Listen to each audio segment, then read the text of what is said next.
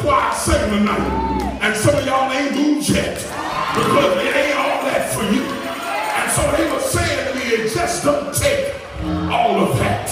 Why are you expressing yourself like that?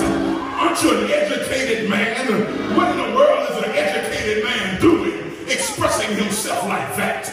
Don't you have more intelligence than that? But I took that matter to the Lord, and I said to him, Lord, I've got folk who have problems with me expressing my praise. They say it don't take all of that. The Lord looked at me and said, Colbert, they are right.